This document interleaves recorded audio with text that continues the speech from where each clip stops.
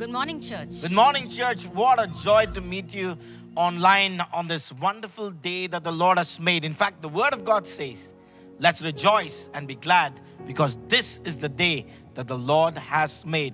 Unprecedented times like this require. We need to have unique responses. In fact, unique responses are real thing that we need to be doing in these times. In fact, in the 47 years of church history of New Life Assemblies of God Church, we have always gathered together. Maybe we began in a small little house where we gathered together. Then we went from building to building.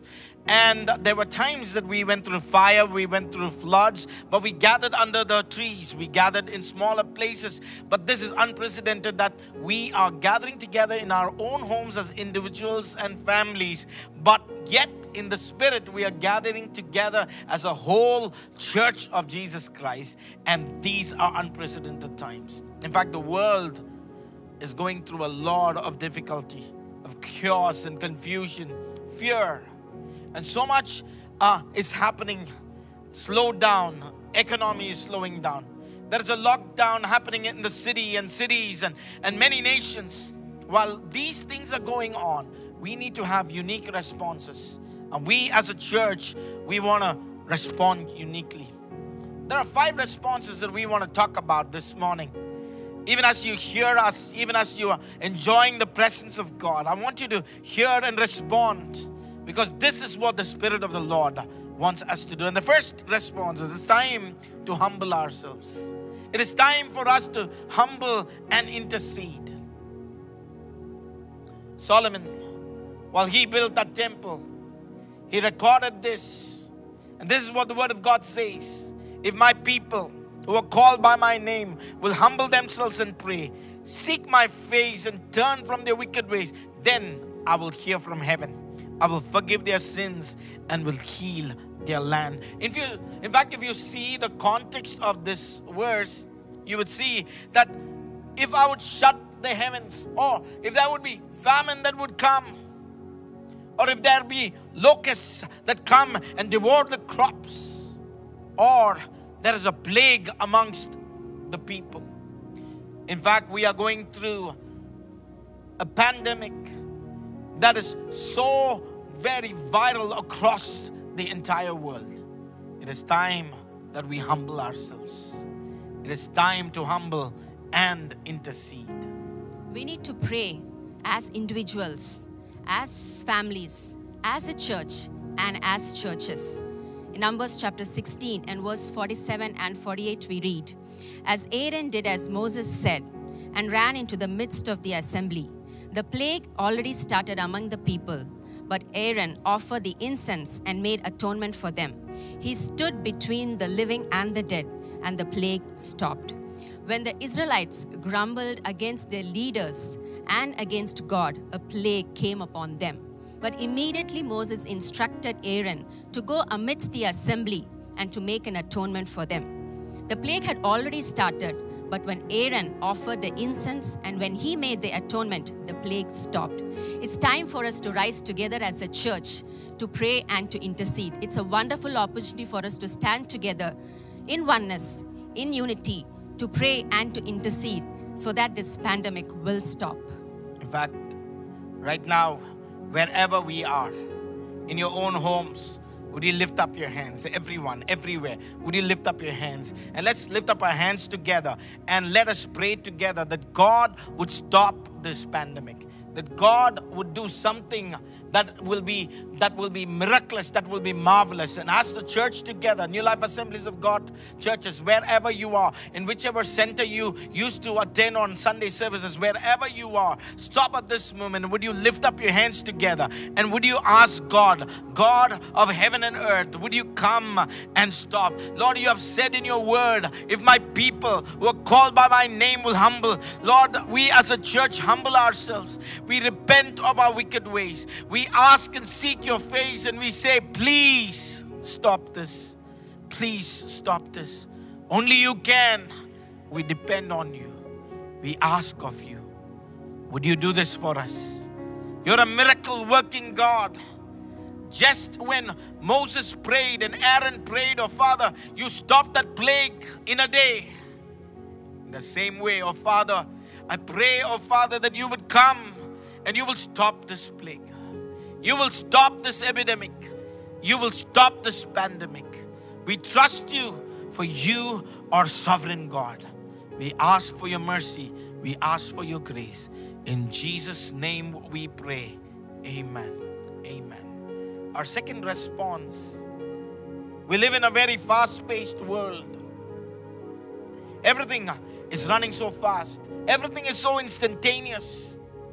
Even if our internet slows down, we get so irritated. But in this moment, the whole world is slowing down.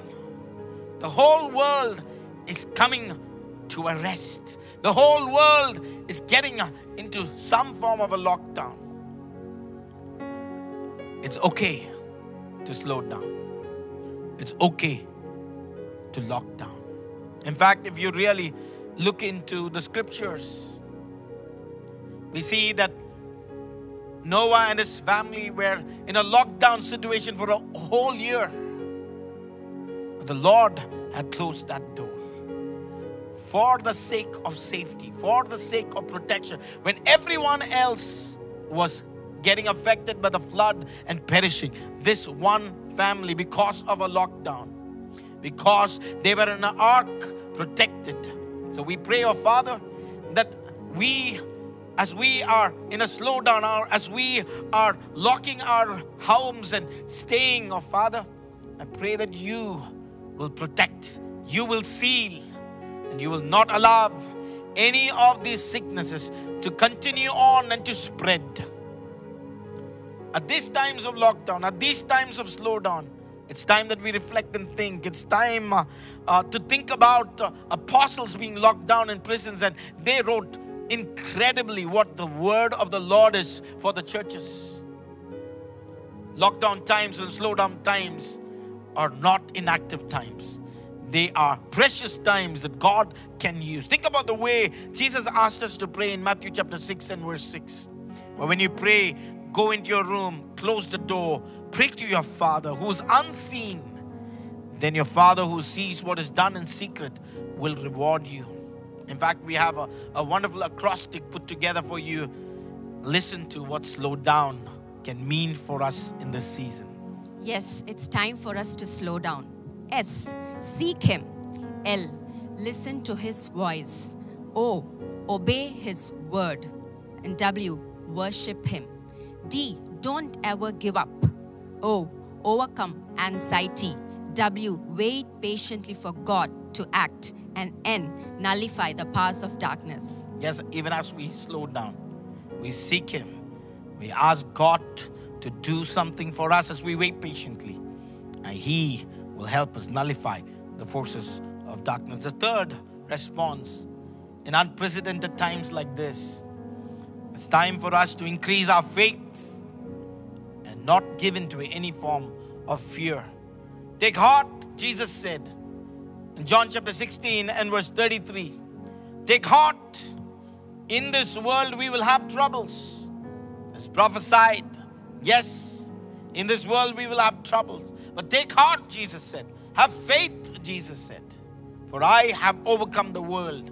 We too, as a church, we too, as an example to the world, we as a world together, we will overcome because Jesus is with us. Jesus is with us. But He has said that we should not fear. Fear not. For God has not given us a spirit of fear. Isaiah chapter 43 and verse 1 and 2 we read, But now this is what the Lord says.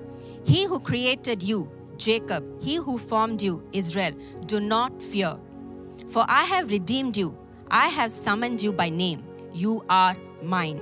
When you pass through the waters, I will be with you. And when you pass through the rivers, they will not sweep over you. When you walk through the fire, you will not be burned. The flames will not set you ablaze. We don't have to fear. Take heart. Be of courage. Don't risk going out. Be wise, but be people of faith. Be people of faith and do not fear. The fourth response we together as a church, we need to really think through and respond is that it's time to be socially interconnected while we are being physically distant. Janta curfew that our Honorable Prime Minister has said that we would observe this day is just, I believe, is a drill for situations to come. Physical distancing, they say, is the only means by which we can overcome and outbeat this virus. In fact, research and the recent research of this virus has helped us understand that this is a unique kind of virus that has jumped on from an animal into a human being. And it's been so mutant that it has had the capacity and the capability to move from humans to humans.